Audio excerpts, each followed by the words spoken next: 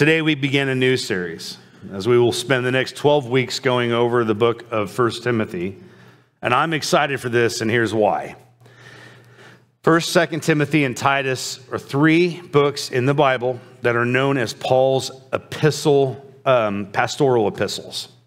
So like Galatians or Ephesians or 1st and 2nd Corinthians, those are other books found in the New Testament that are written by Paul. But these three letters were written to pastors of local churches concerning their duties in ministry. Timothy oversaw the church in Ephesus. It wasn't just one church. There was probably a couple small churches. He oversaw them. And Paul's focus here was to encourage him because the appointed overseer had his work cut out for him.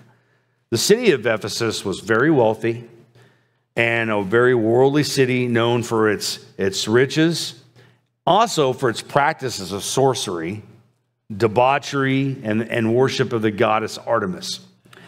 But these three things were not the only problem for the church in Ephesus. When Paul penned these epistles, false teaching were creeping in to the Christian church, and they were aggressive.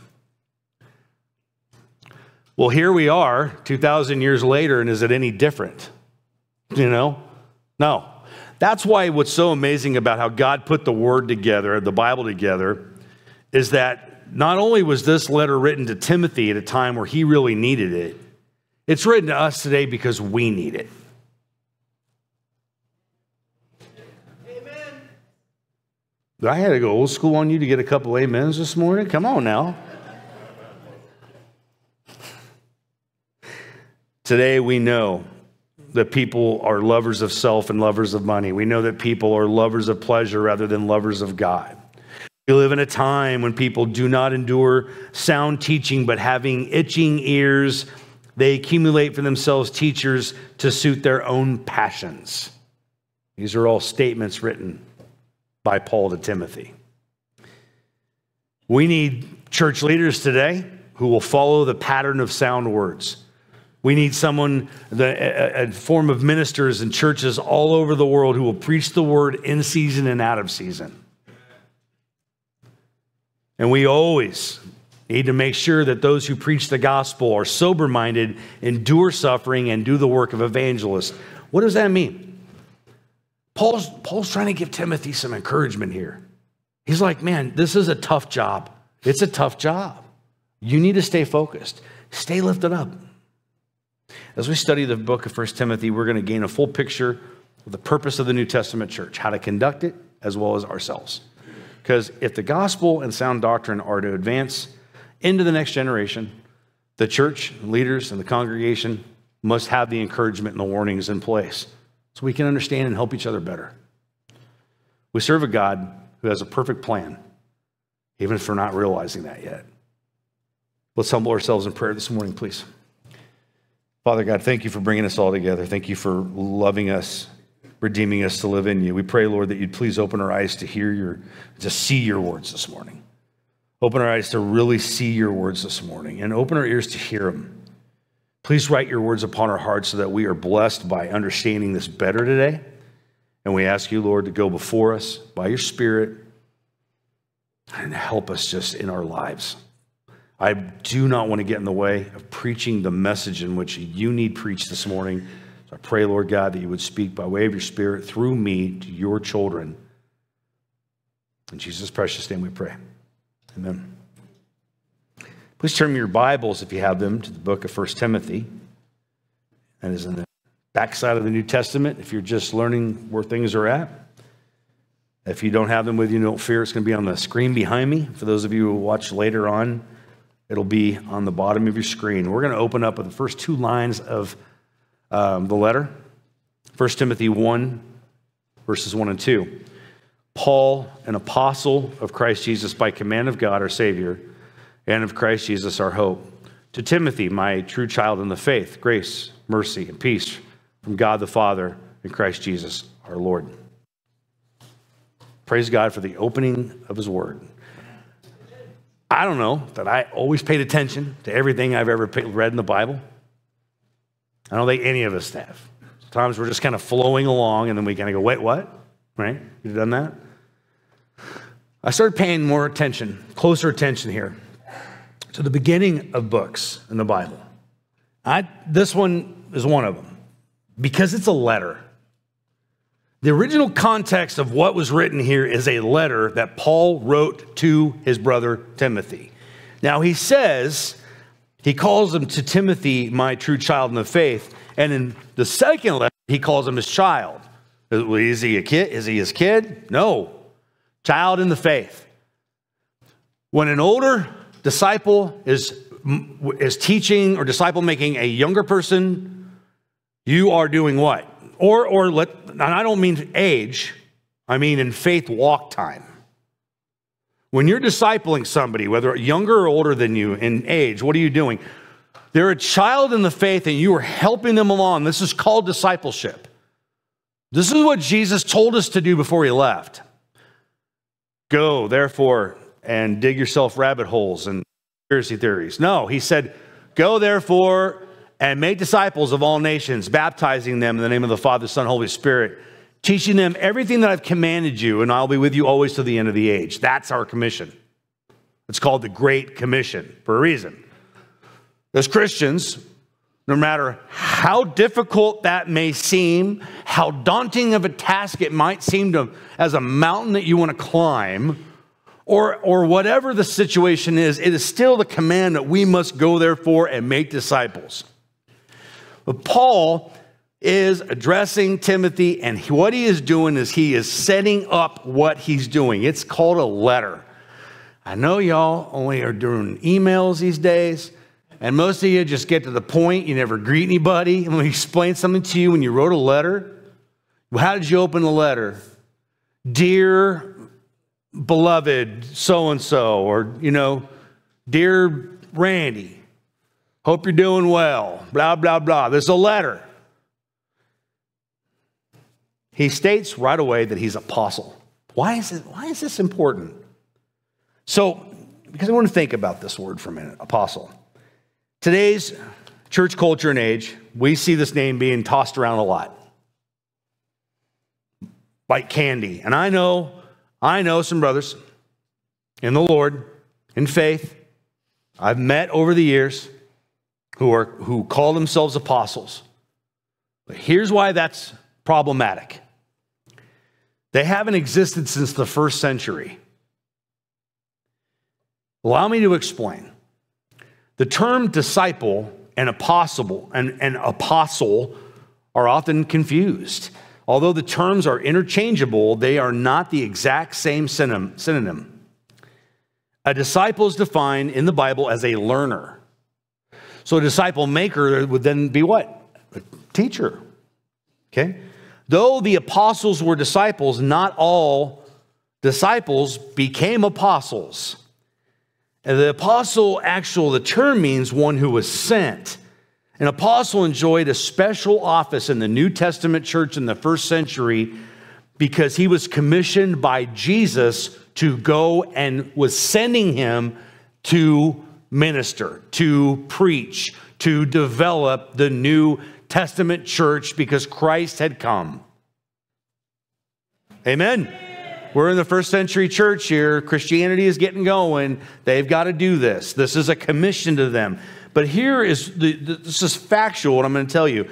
Here's what constituted an apostle. 3 things. One is a disciple of Jesus during his earthly ministry. That was the first call. The second one was an eyewitness of the resurrection.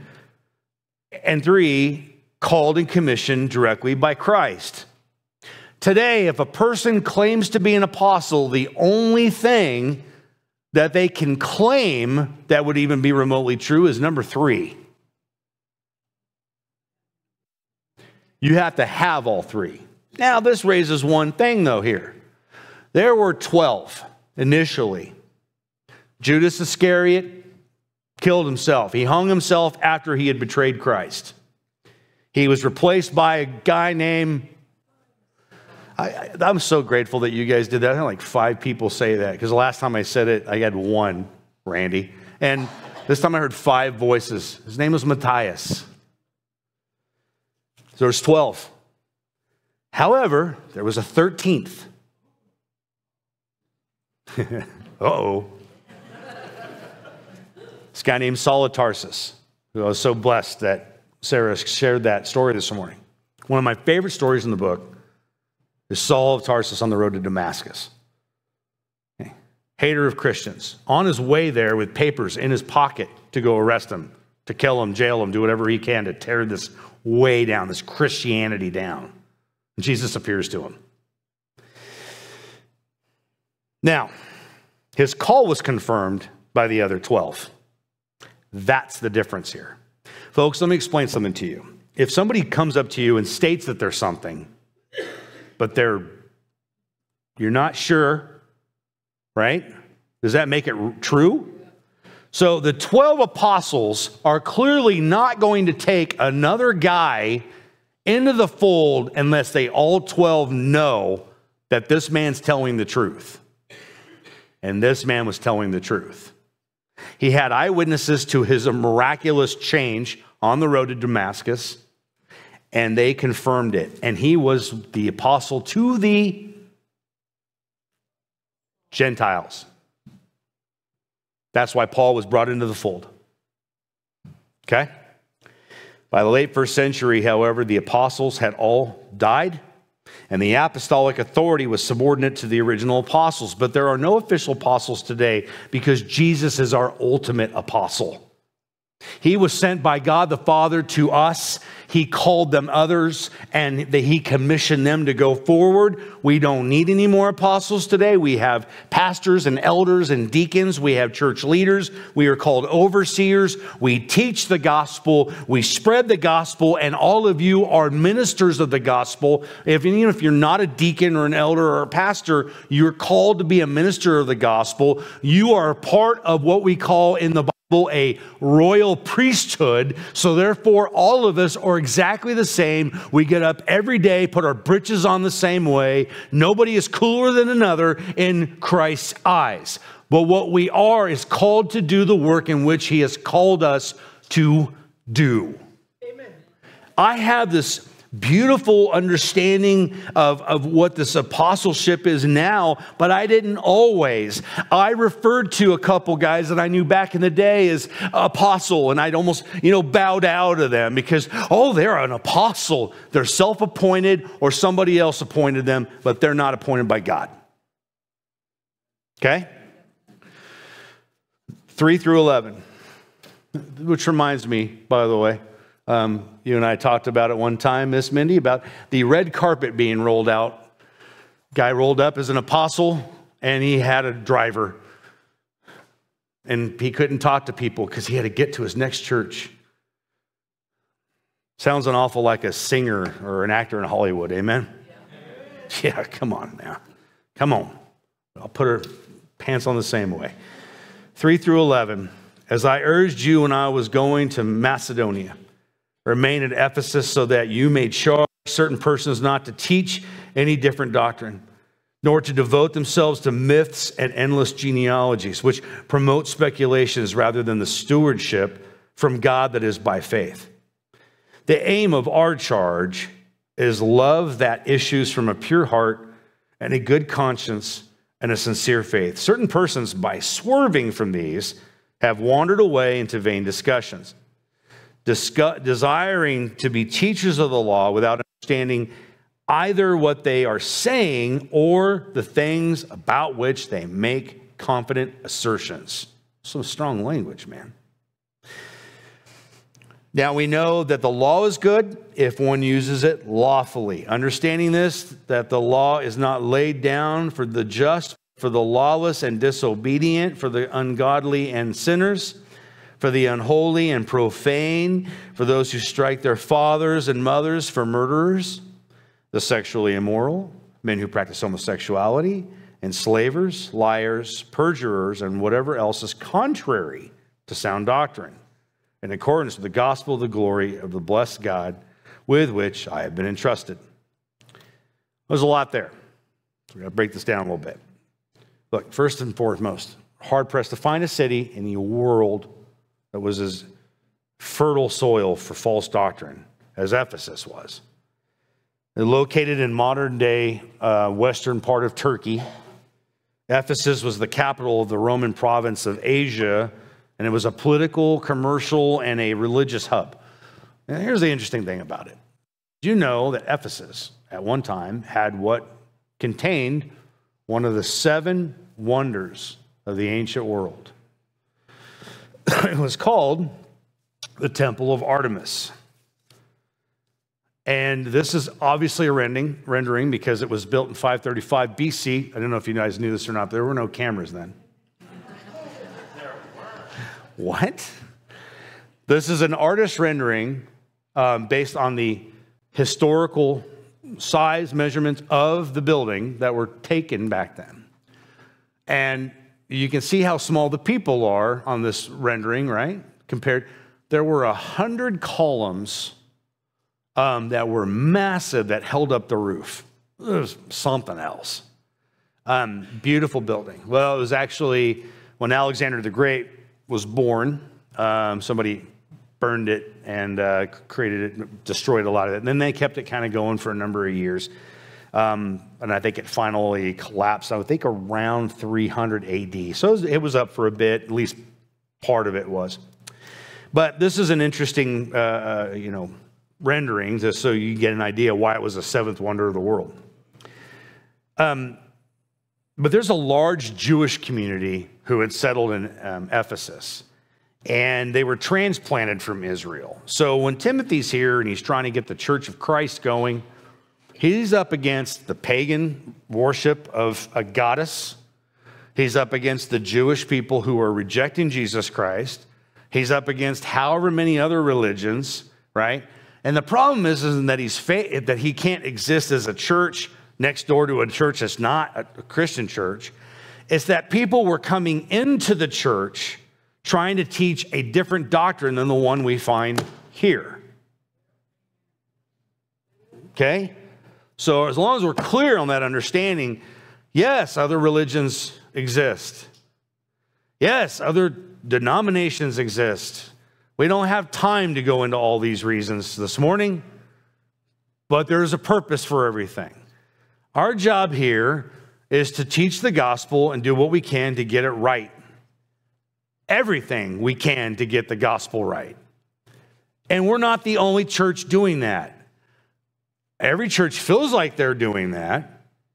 But if you're preaching the entire word, you've got to preach even the difficult parts like we just read a moment ago. Because there's always people who read that and they're like, sin is sin.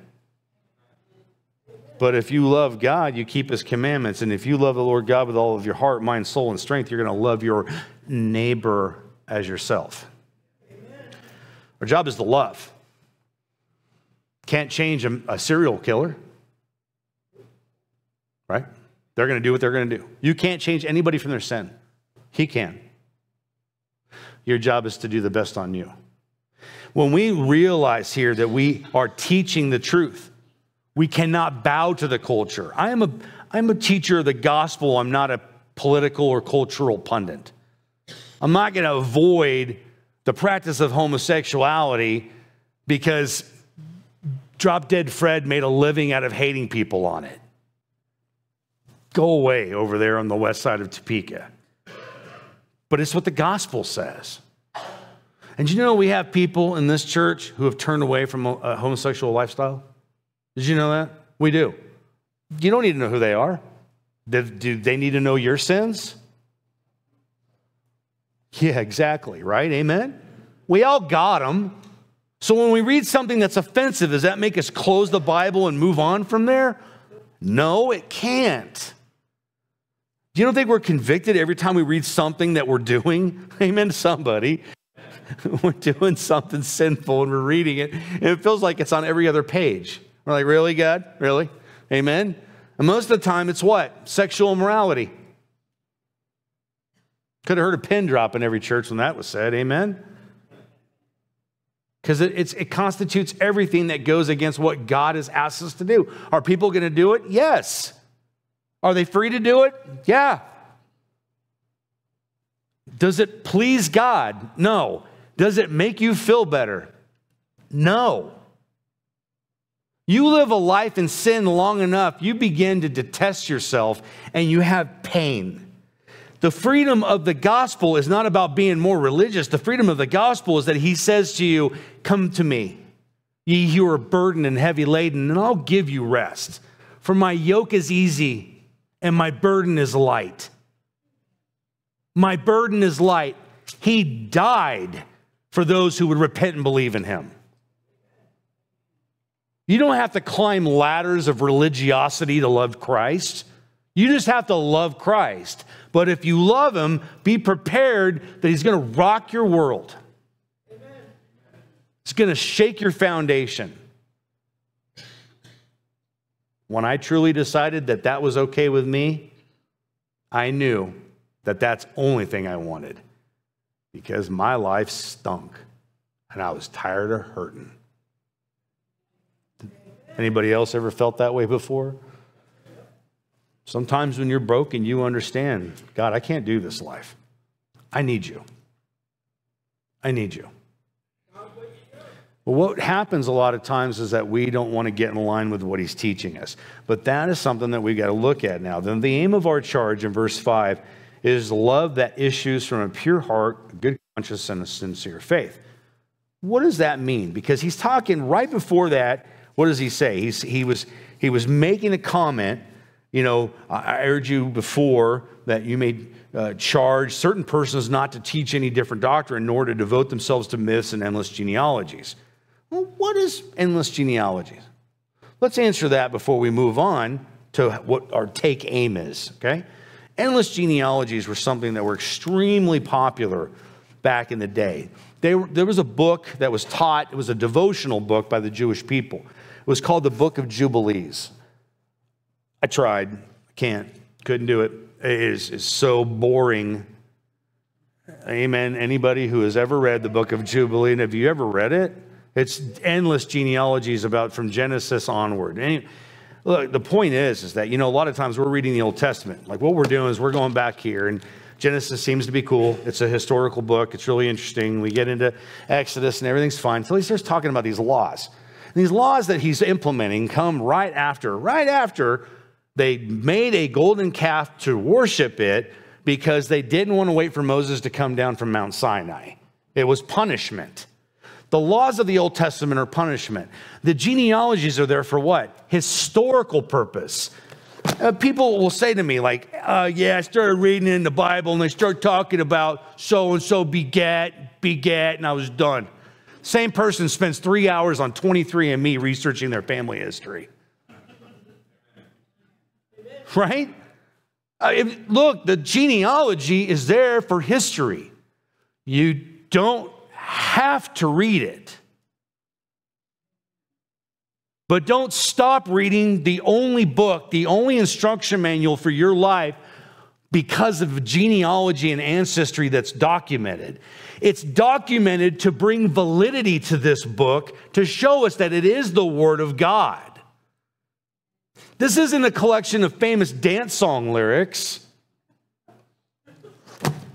This is the Word of God, assembled in 66 books, so we have a little bit of everything in it.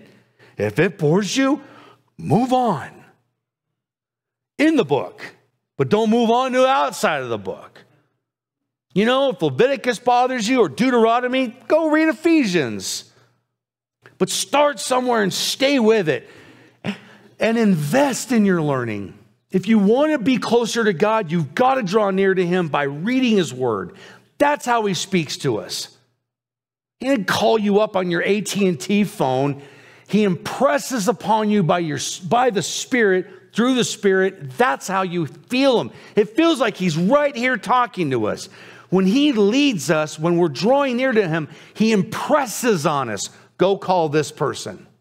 Hey, that person needs help. You ever get that? Well, you're not hearing an audible voice, but it feels like it. But he's telling you through the Spirit, this is what you got to do. The more you draw near to God, the more this becomes a real thing. No, I'm not crazy. I'm the most practical person I know. I was the most skeptical human being I ever met in my entire life. God has proven it to me that there is a portion of this faith walk that is absolutely supernatural. I'm not hearing voices. I think about people and I pray for people that I never prayed for before because the Holy Spirit's letting me know, Patrick, pray for this person. Okay, I'll drop right there and pray because that means that person needs prayer at that very moment. I had that happen 3 times this week, and I'm going to name the people that I had to do it. AJ, you were one of them. Jacob Harmon was another, and your brother, Andrew. I just impressed. Boom. I had to pray that moment for those people. I'm going to name them because do you ever have this happen? Amen. Would you shout loud for the people in the back? Do you ever have this happen? Amen. Okay, it does happen. I can't explain it. I don't have to. But when I'm looking at the truth, I'm looking at things of the Word of God that are going to help me understand Him better. So when you're reading the book of Jubilees, is that helping edifying the church? No. And that's what they were doing. They were literally coming in. I'm not going to use the Bible because I don't want to use that as an example. I'll use the hymnal. Might as well be a book of Jubilee sometimes. So I can't read music. But I can read words. But they were coming in with the book of Jubilee and they were trying to teach the Christian church old law. What are you doing? Poor Timothy, man. He's just like, oh, you got to be kidding me. I'm up against all of this. Dude, man, probably wanted to quit 1,000 times. Timothy gets a letter from Paul. Hey, I got you. Show him this letter. I'm an apostle sent by Christ. I'm writing you a letter. So Timothy's getting a letter from one of the only 13 apostles to ever live outside of Christ, the ultimate prophet, priest, and king. And he shows them, stop teaching this knuckleheadedness. You and your endless genealogies, quit it. Your nonsensical teachings, it has nothing to do with the body of believers. And so Timothy takes the pulpit back over and he goes, no, Christ crucified, buried, dead, risen, rose. That's what I'm going to teach you. And that's what he was teaching them. It's tough on the brothers who teach this from the pulpit week in and week out. You need to pray for them. And I'm not talking about me. I mean brothers everywhere. Brothers and sisters in the church who are teaching people. We all church leaders.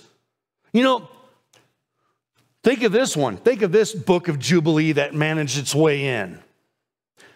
Pardon me. I'm not going to get into women at the pulpit right now. But I'm going to tell you this. It doesn't mean that women can't be teaching. Our children need it. Women need it. Women need other women to teach them. Sound doctrine. So we've made a habit in the church to go, oh, the women's group, they're doing their own thing. And what do you think is going to happen when the women aren't thinking about discerning through the stuff? Here come all these crazy, weird women, oh, I got this new one from Lisa Turkhurst or whatever her name is, and we're just going to teach this one. That just is an example, but there's a lot of them out there that are false teachers. Open this and teach what the book says. Quit trying to find the person who's done it the best way, who makes you feel warm and joyful. Life is not warm and joyful. Amen. Life is hard and it hurts. Teach the truth because this admonishes those of us who have been through loss, who have been through cancer, who are going through a hard time in life. Scared to the one day to the next of what's going to happen to us. The gospel appeals to our heart when nobody else will. The world will just tickle your ears with everything you want to hear. That's why Joel Osteen's popular. That's why Joyce Meyer's popular. You know, because they're cheerleaders. They're spokespeople for the cheerleaders of America. People don't know that they know they got sin. They don't need to hear about it. No, they don't. That's why you can't sleep at night. That's why you got anxiety. That's why you got depression. That's why, because you got sin that has not been dealt with before God. And you'll never get better until you confess it. Amen. That's what he encourages us to do, man. I'm the furthest cat from being perfect. And if I told you all the gnarly things I did in my life, you would not want me to be at your pulpit. Amen, everybody. Amen. Ain't not one of us can do this from what we've done. But we can help be a light to other people based on what Christ has done. It is through him and him alone. The aim of our charge is love that issues from a pure heart, good conscience, sincere faith. That's what Paul is telling Timothy. Guys, the pure heart. Are we approaching each day that we wake up and thank God that he gave us life? Are we loving him with all of our heart, mind, soul, and strength? If we're not, it's never too late to begin. But this world, it teaches us to be antagonistic, to be vile towards other people, to be harsh and narcissistic. But you go to bed and you're sad. Because that's what the world does for your cup. Your heart cup is full of black, gnarly sludge that was once something good.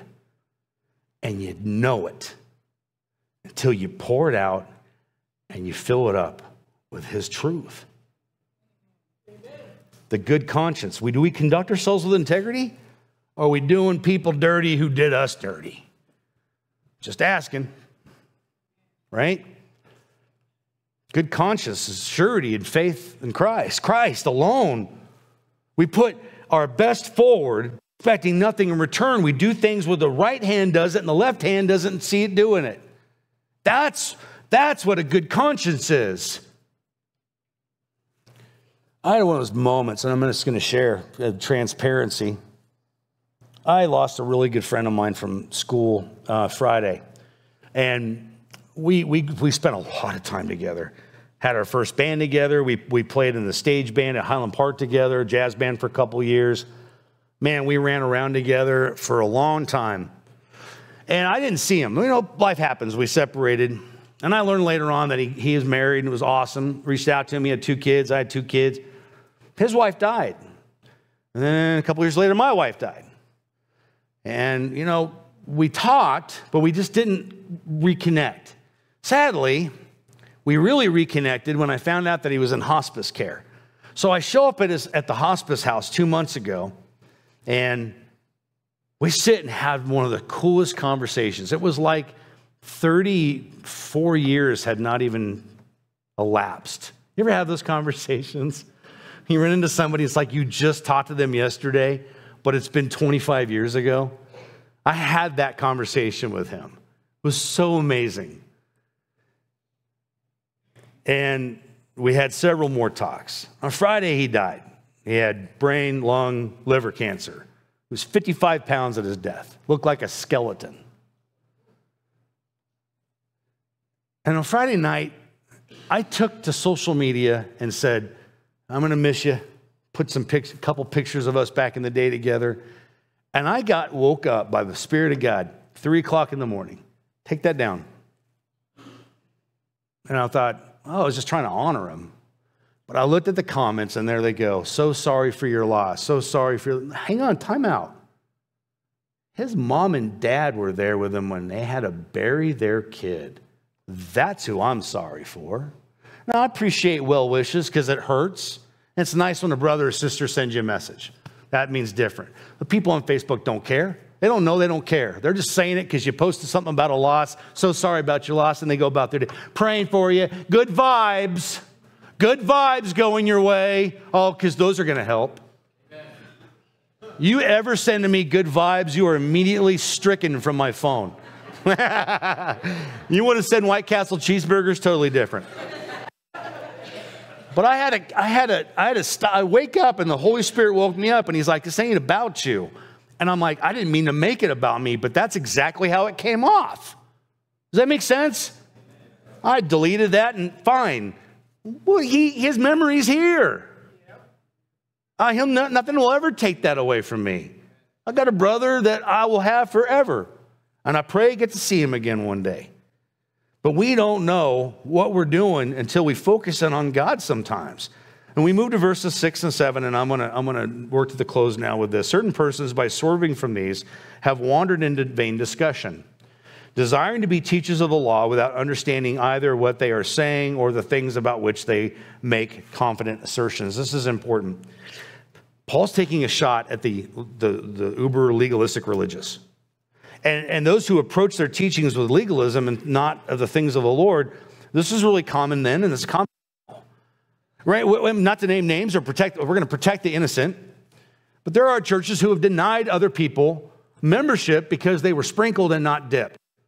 And there are some churches that deny membership of a person because they were dipped and not sprinkled. And there are probably some that deny people because they don't think they've had a bath in a week. I don't know. But these kind of errancies are running amok within the church. Does that make the church, hold on a minute and think about this. Does that make you stay out of church? Does that make you stay away from God because of how you were treated by somebody in the church? Stop, don't answer. Answer in here. Because those of you who said nope, there's 50 people who said yes. We get hurt. Fair. But I am no longer going to leave anything to get in the way between me and a holy God, especially another human being. And if you're somewhere and they teach you something funky, research it. Why do we not do that anymore? You know, God bless you guys, because I've had a lot of conversations with a lot of you in here today. And I'm really, really, really proud of many of you who have overcome some of the bad stuff, the theology and the teachings that you had to endure. But here you are today, in spite of what had happened bad to you, but now you're loving God because you're working through it. But some of you came in and you were like, I'm like, hey, been a welcome, blah, blah, blah. And you're like, yeah, the church is stupid, and I don't know why I'm here, and I've got problems, and praise God. I did the exact same thing. But I'm not letting anything get between me and my Savior. Nothing. Nothing. Nothing. Amen? Now, he talks about this law. And I'm going to make this, and I'm going to close. I'm going to break this down for a quick understanding. The law that we read about, that he is referring to in Timothy. He says, now we know that the law is good if one uses it lawfully. Understanding this, that the law is not laid down for the just, but for the lawless and disobedient. And then he lists the sins. So what we're talking about here is that people use the law. What does the law mean? Well, the law's purpose of the Old Testament was to reveal our transgressions. Think of it like this. Think of the law and what you read in all the Old Testament law and the rules as a mirror. Okay? So when you look in a mirror, what do you see? You. The law makes you point to you. And what you do when you do this is that you realize that you lack holiness. You lack the ability to not sin. You lack not being depraved. You are born into depravity. You are born, according to Scripture, you are born depraved. All sin and fall short of the glory of God. Nobody is perfect. Nobody's that cool. We're all born into sin. We're all wretched sinners. I am a worm, myself deserving of hell. I'll admit it. If it wasn't for the grace of an almighty God who sent his son to die on the cross, that's who we serve. And that's who you can serve today. Jesus is the perfect and blemished Lamb of God. And notice as he says, contrary to sound doctrine. Sound doctrine comes from the Word of God. It comes from study of the Word of God. I remember I read a book. Some of you might have read it back in the day. It's a few hours from my life that I'll never get back. It's by Joseph Fletcher. It was called Situation Ethics. Anybody gorge that thing down? Okay, so situation ethics was based on whatever love demands. Love is love is love is love is love. Okay, well, there's no bigger love than that of God's love. There's no bigger love than that of who he forgives you and I. His grace and mercy is so rich and so vast, I don't know what I'd do without him. But there are parameters. I can't kill you. I can't kill you, get away with it from a civil legal standpoint, but because of my love for God, he changes me, and because I'm to love my neighbor, I don't want to kill you anymore. Amen. There are people in this room, and I venture to say that about everybody in this room at one point had thought about how to take somebody out with a ball bat to the back of the kneecaps. And if you say no, you lie and your breath stank. Because we're born into an evil world. But God changes us. He molds us into somebody who doesn't wish hateful stuff on people anymore, but we want to love people. That is only something that God can do, not religion. It's transformation. 1 John 5:3 says this, "This is the love of God, that we keep his commandments." And what about his commandments? They're not burdensome. When I think about 1 Timothy, I think about Paul's call to the future, the leaders of the future church. It says we got to leave it better than when we found it. Amen? So we've got to get back into teaching the roots, even if it offends people. Sin is sin. You love people through it in spite of that. Did you know that we have people in this church who used to be homosexual? Did you know that? We have people in this church, and I don't know who they are. You don't know who they are, but they probably still struggle with maybe some of those lustful temptations. We have people in this church sitting here today who have a pornography problem. We have people here sitting here today who might have an addiction that they haven't shared with anybody. You guys, this is a human body, the human life, and that's who, unfortunately, we are. But it is the one who came and set us free that can set us free. And all we got to do is repent and believe in him. He who died and bled for us and rose again on the third day. Pray with me, please. Father God, thank you for bringing us together. Thank you for letting us find a love for you that we might have never had before. Let us seek you with clarity. This life is never promised to us. We do not know from one day to the next if we're going to live. I'm so grateful, Lord, that we had a memorial service for a wonderful man of represented you so well yesterday, and Brother Tim. And I pray, Lord God, that you be with his family. I also pray, Lord God, that you would allow us to be, as we move on and remember those people like Brother Buddy and Brother Tim and every other brother or sister who has died before us, who has loved you, that we use their lives as a memory of how to live a life to seek after you. When I remember praying about it, and Tim asked me, said, please remind them that I'm going home to my King. What a beautiful request from a brother. And I pray, Lord God, that everybody here today will remember that you are our King. And if they've never surrendered to you as their King, today is the day of salvation. Would you soften the heart and break down the heart of stone and give to us a heart of flesh that'll love you instead of turn away from you? It's in your precious name we pray. Amen.